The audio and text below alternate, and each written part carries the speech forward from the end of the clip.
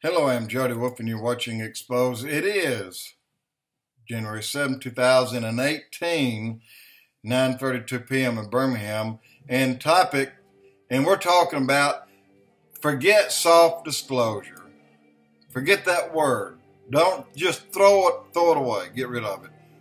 Disclosure. In so many ways, we have disclosure. Ways that we don't like, in ways that we should really pay attention to, in things that are happening, the things that's going to happen. Disclosure, period.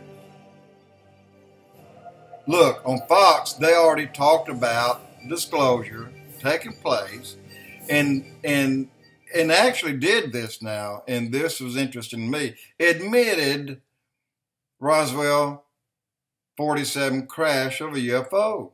Admitted that. Admitted 2002 of F-18s chasing UFOs. And them, now the speed has changed for 7,000 miles an hour. And when I came up and I told you, if you recall, I took a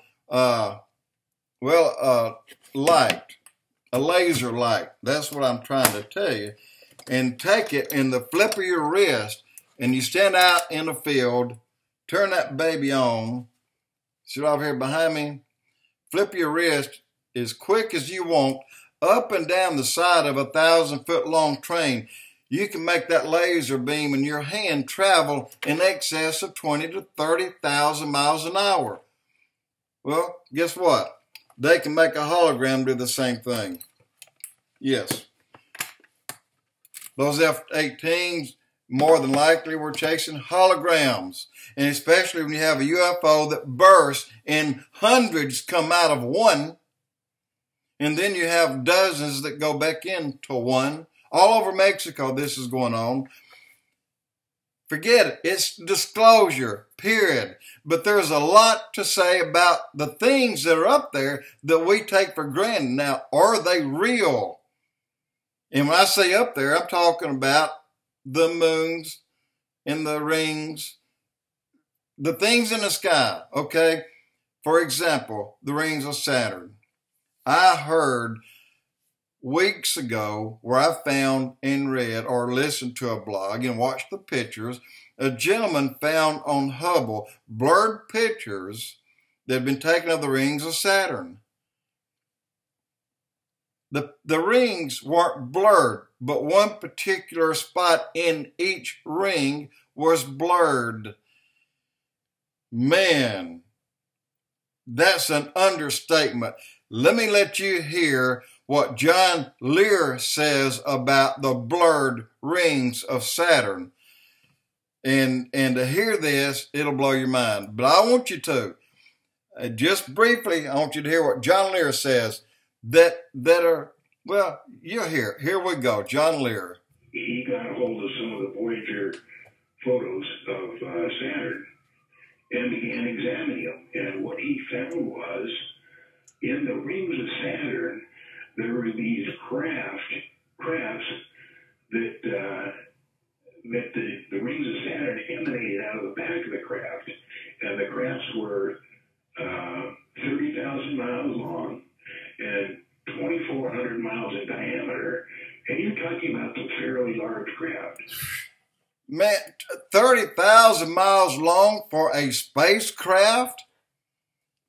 I'll go on record and tell you I don't believe it. And they're radiating a ring out behind it as it moves along. Well, now let's go back to the book of Enoch. What does he say about that? God put his angels in the skies for what? For us, you and I. And he put them in the skies for signs. What are the signs for? They're for you and I. Everything that God did, he did for man. The blood moons, signs in the sky, that's for Israel. In some cases, they're good. Some cases, they're bad. And then eclipse, a full eclipse across the country that it goes over brings bad news. A partial eclipse is something different. And then you have seasons. You have, in other words, Enoch saw in what he was told the angels that God placed in the skies or the things that we see today. But there's a couple of new ones here that kind of throw a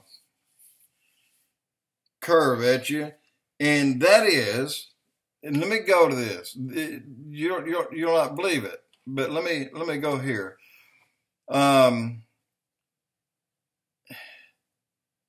China found on the moon the most astonishing space discovery ever. John Lear says there's 250 million people living in great cities on the moon. He also said there's no such thing as a dark side of the moon.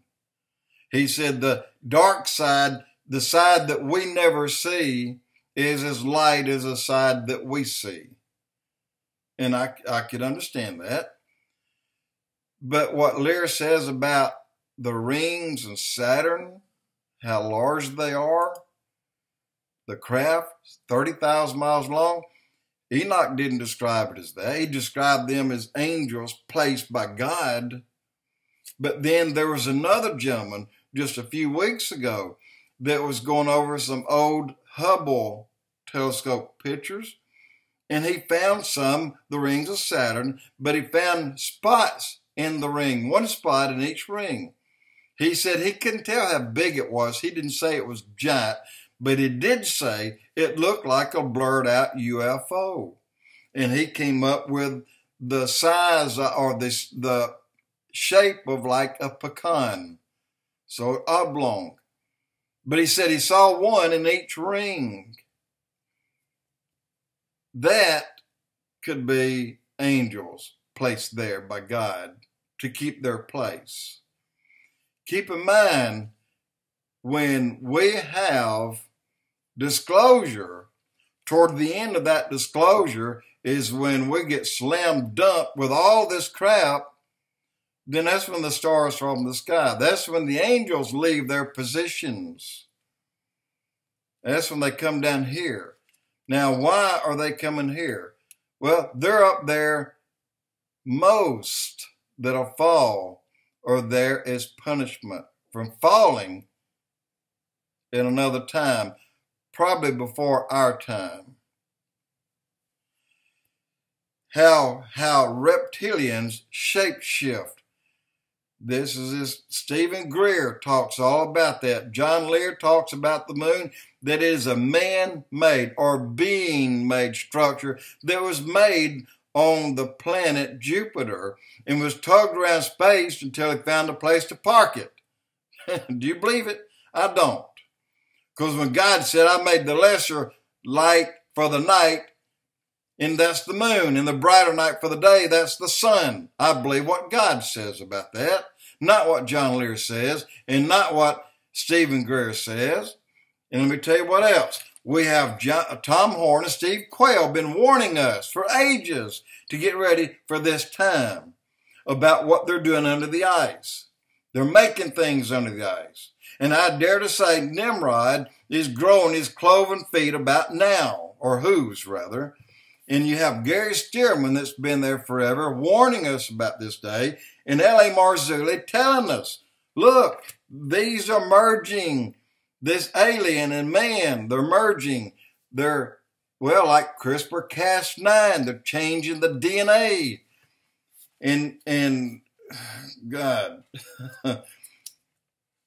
guys, I can go on for a long time. And you know that. I can go on a long time, right? But I don't want to, because there's so much going on, so much going to go on, and it's just going, what can I say? It's slowly going to get worse. And as that happens, people are going to become more and more afraid of, what are they afraid of? They're afraid of the end days, what's going to happen in the end days. Well, you know what's going to happen in the end days as well as I do. A lot of people are going to be left behind. There'll be a rapture of the church. to be taken up. Matthew 24:24 is here. But people are ignoring the signs. All these signs, people aren't looking at, they're not paying attention to. They're coming. They're here. What are you going to do with it? It's upon you right now. What are you going to do with it? Well, I don't know. Except we got a thing called the Bible. It's a how-to. Not only is it how-to, what if? Yes, what if? And it's got, do this. It tells you to keep oil in your lanterns. It tells you to keep your eyes open. It tells you to be aware of the night. It tells you to be aware of all your surroundings all the time. And be worthy not to be left behind. Be worthy.